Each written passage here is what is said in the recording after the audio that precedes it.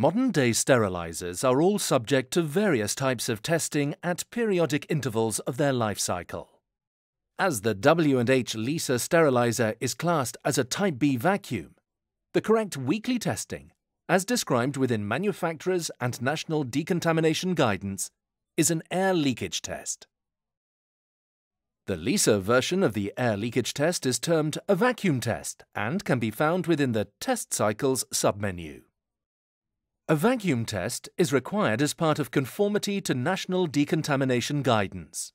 It tests the integrity of the Lisa sterilizer's closed pneumatic circuit.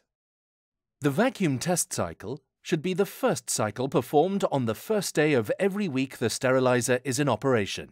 The vacuum test is to be run before any further daily testing, for example, helix, or running a normal cycle. Prior to the test, it is imperative to ensure that the temperature of the internal chamber is cold, or no greater than ambient room temperature. This can be checked by viewing the T-chamber EXT value on the menu screen. You should also confirm that all trays have been removed from the chamber and any signs of condensation and/or water have been removed. Close the door and select the Vacuum Test Cycle from the Test Cycle submenu. Once the vacuum test cycle has been successfully completed, the display panel on your Lisa sterilizer will display Test Passed. Once the door has been opened, the menu display will indicate your Lisa sterilizer can now be prepared for daily testing.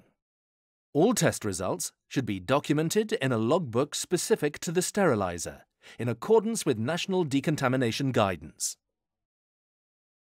Further information on product maintenance, compliance testing, and current national decontamination guidance can be found on this website. For all other inquiries, please click Contact Us or email us at the following address.